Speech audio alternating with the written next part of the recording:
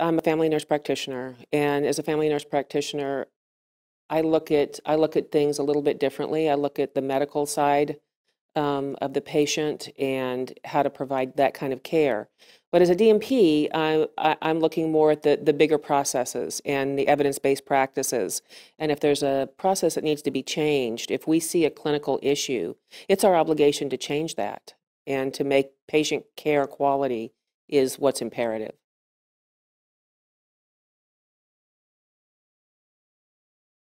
We have two tracks. We have the education, we have the leadership track, and we have the clinical track. And I am currently I'm on the clinical track because I am a nurse practitioner.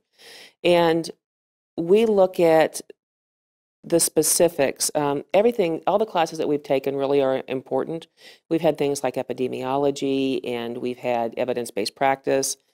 And one that really sticks out to me is my population health class.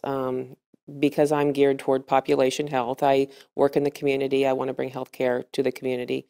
And I had the opportunity last summer to go with with some of our population health class members and the professor to China. We did a partnership with UT Tyler and Shandong University, and we went for almost 2 weeks, and we toured hospitals and clinics, and we even did a in-home visit. And so that just promotes collaboration between our countries.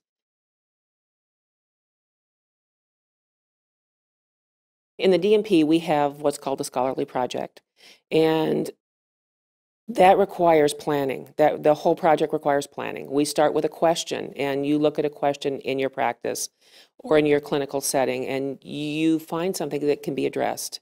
And so there's a process by which we look at the evidence, and then we look at how to research the evidence and how to implement the evidence.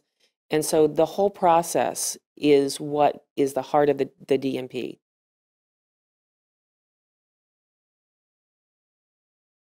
My scholarly project I am working on in my clinic, the clinic where I work at now. It's a 200% below poverty level clinic. It's a free clinic, and I saw a need in the clinic to assess Hispanic females and diabetic feet, and because that is not something people usually address. So having addressed this process, I'm able to look at that issue and then try to implement a protocol that will be followed by the providers at the clinic, so that it's not just teaching it to the patient. If I teach it to the provider, it's a project that will continue.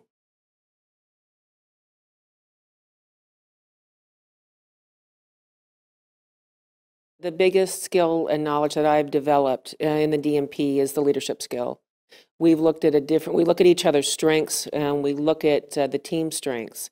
And when you have the ability to look at the strengths, you can co-lead, and that helps, everybody's perspective on the team, so that everybody can be on the same page and have a common goal in mind.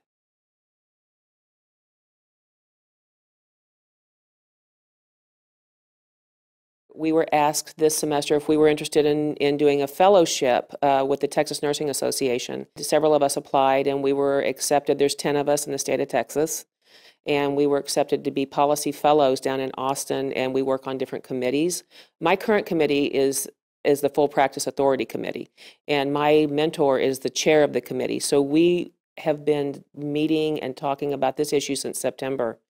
And I've been to Austin several times, and I've met with various legislative bodies that we've met with the House and the Senate, talked with House representatives and representatives from the Senate, and I actually have spoken in person and gone to the office of the representative Stephanie Click, who is the chairperson of the committee. She's actually drafted the bill that's on the floor right now, House Bill 1792. So we are pushing for full practice authority in the state of Texas for nurse practitioners.